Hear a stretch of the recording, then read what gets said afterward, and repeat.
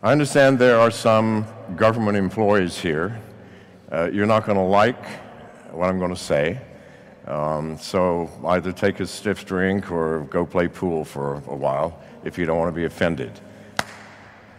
The blockchain is the first world-changing technology in the past 100 years that did not come from the bowels of a secret government development, didn't come from the CIA, did not come from Samsung or Apple or IBM. It came from ordinary programmers, ordinary people. And it's been with us for almost 10 years. It has become part of the people. Governments are just now starting to see the blockchain and cryptocurrency as an opportunity or a threat or something to fear, and it is all of those, all three. The opportunity is, like with Facebook's Libra, to say, we have created something that empowers the people. Well, that's bullshit. It doesn't empower anybody except Facebook. Because everything you do now will be monitored financially. Not just what you're buying, not just the people you're talking to, who your friends are, that's already monitored. No, everything that you do financially. Is this in the people's interest? You know the answer to this. We are rapidly approaching an era where people versus government becomes a worldwide phenomenon. Now, why would governments fear the blockchain and cryptocurrency? It's because with the advent of privacy coins like Monero and dozens of others, and the advent of distributed exchanges, which are just now becoming real, then governments can neither monitor nor control what is happening in your financial life. If you're using a privacy coin like Monero and a distributed exchange like the McAfee DEX, which just came out 2 weeks ago, we're in beta, by the way. It's not real. I mean, it's real, but not functional. In 6 months, it will be the equivalent of Binance on a distributed and decentralized basis. Now, we built ours on the Ethereum blockchain, and we'll be doing it on other blockchains as well, so that you can't shut it down. It's there. What is the blockchain? An immutable record of what's happened.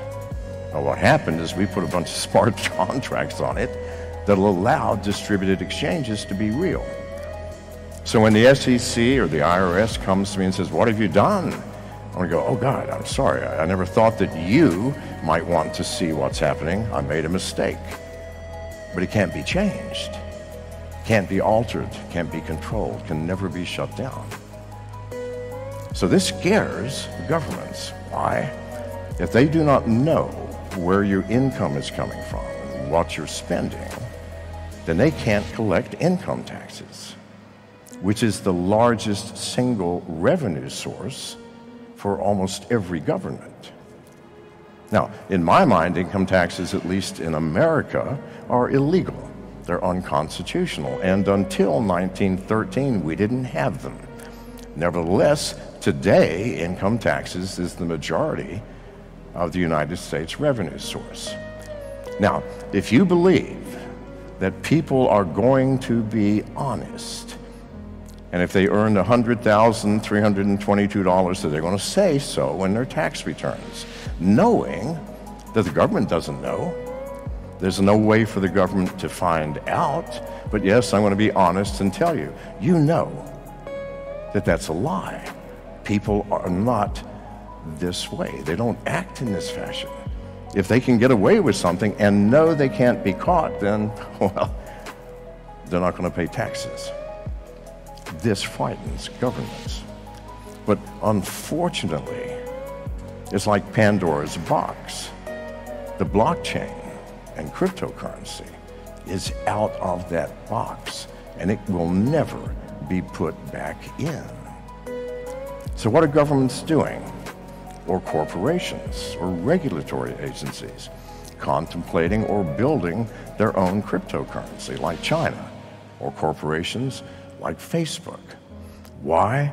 Thinking that if they promote this properly, like Facebook's empowering the people. Utter bullshit. Controlling the people is what they're talking about. And as governments come out with their own cryptocurrencies, the crypto dollar, the crypto euro, the crypto pound, they will be saying the same thing. We are empowering you, making your life easier, when what are they really doing? Monitoring, controlling, and getting deeper access into the privacy of your own lives. So this is that reality. But the people who are using Bitcoin, Monero, Ethereum, the people who are on exchanges, the people who are selling goods and services for cryptocurrency, well, they've been doing this for a while, and they're not going to stop.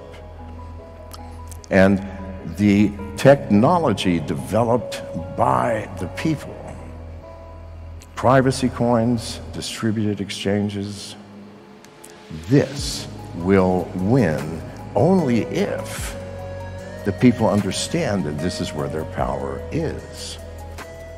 It's not going to be with Libra. It's not going to be with the crypto dollar. It's going to be with something that comes out of this morass of thousands of cryptocurrencies that currently exist, which we all latch onto. And it will be a privacy coin. And maybe many, hundreds, it doesn't matter how many. If they're usable, if they're functional, that's all that matters. When people understand that with Ethereum, Bitcoin, and many of the others, if I send you money or you send me money or you publish your wallet address on your Twitter page, well, I can go in and see how much is in there, what comes in, what goes out.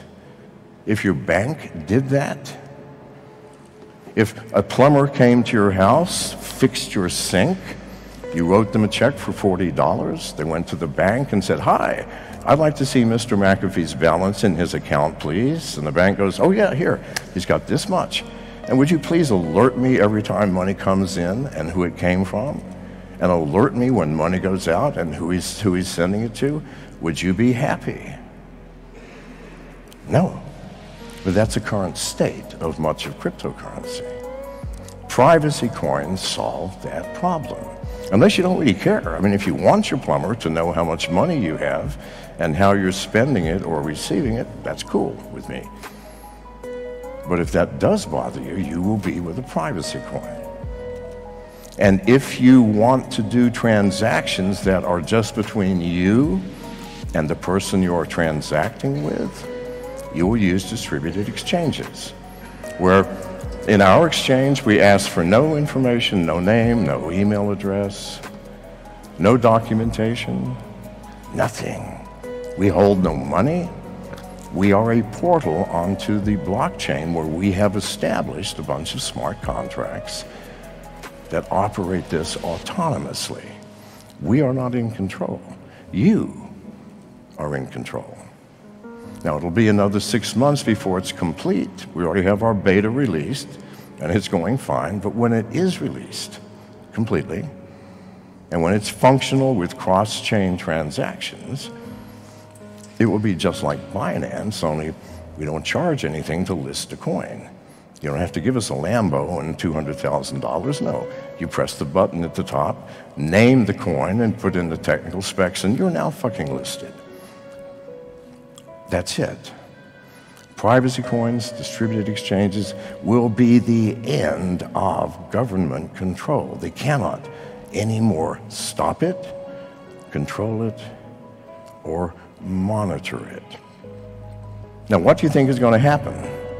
when that occurs. Our government's going to go, oh, fuck, we lost. They won.